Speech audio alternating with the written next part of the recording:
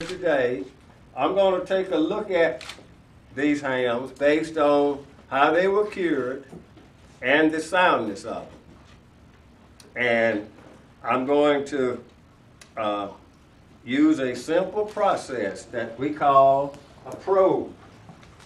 Some of you will call this an ice pick, but it's a probe, stainless steel. Now you can use other metals. However, when you smell it, other metals will give you an off smell. Stainless steel is going to give you the trueness of what's on the inside. You see, you heard the old story about we are what you eat. The same is true here with this animal. If you feed it a bad ration or a poor ration, or if you don't change the ration close to slaughter time, your product is not going to finish the same. What am I talking about? You're looking at the percent of protein that's going to be fed to this animal before slaughter.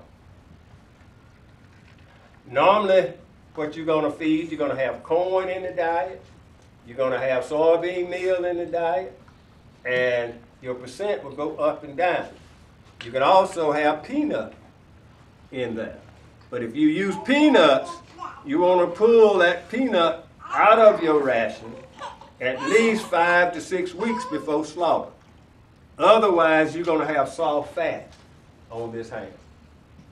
Just remember that. You can feed whatever, leaves from the garden off of your collards and cabbages and carrots and potatoes and all of that. But as you harden out for slaughter, your basic ingredients basically ought to go to corn.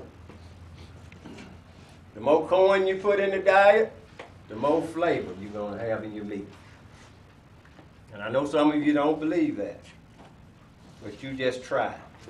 Old people, if you think back, they would, close to slaughter time, they would take corn, boil it, put it in a barrel, and they fed that soaked corn to their hog. They call it cleaning them out. Put a little potash in it, didn't they? Yeah, they put a little potash in. But the bottom line was to harden that fat so that when they hang it up in the smokehouse, when that temperature changed, you now going to have some fat that's going to stay